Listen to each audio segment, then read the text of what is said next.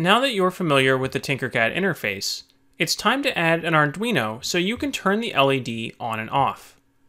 Click the Tinkercad logo in the top left corner to go back to the main screen. Then, click Create New Circuit to create another circuit.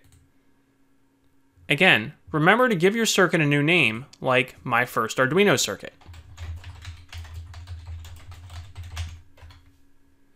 Scroll down in the components list until you see the breadboard and the Arduino.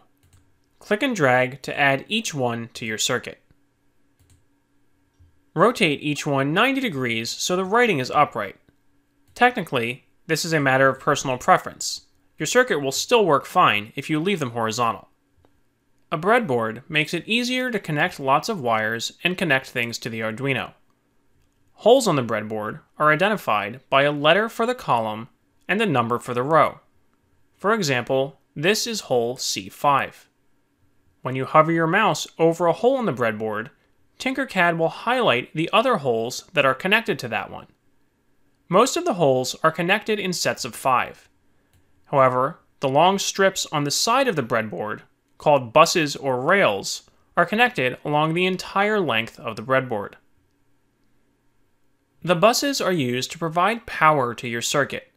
When working with an Arduino, you typically do this by connecting the Arduino's 5-volt pin to the positive bus and the ground pin to the negative bus.